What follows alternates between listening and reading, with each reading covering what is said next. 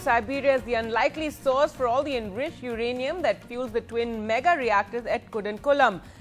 Tons of uranium is processed in Siberia and then transported to Tamil Nadu, where it helps power homes in southern India. NDTV science editor Pallav Bagla was given very rare access to the facility.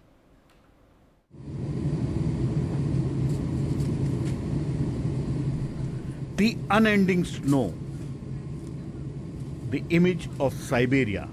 Here temperatures touch minus 50 degrees Celsius.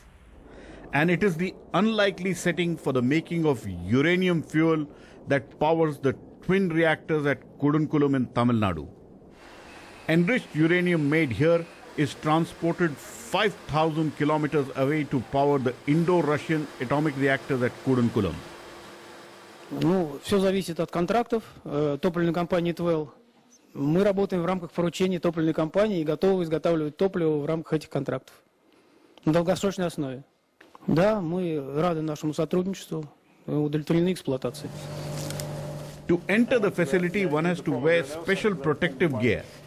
And we had a close look at the making of the uranium pellets.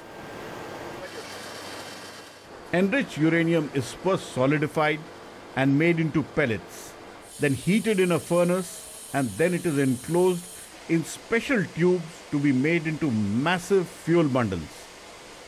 Each 1,000 megawatt reactor needs tons of uranium. Russia has agreed to supply uranium fuel for the entire 60-year life of the atomic plants. I'm holding in my hand uranium pellets which will finally end up at Kudankulam and produce electricity. I'm here in Novosibirsk in Siberia. The cold of Siberia will warm the hearts of people in southern India. In Novosibirsk, the Rosatom facility where uranium pellets are made, Pallav Bagla for NDTV.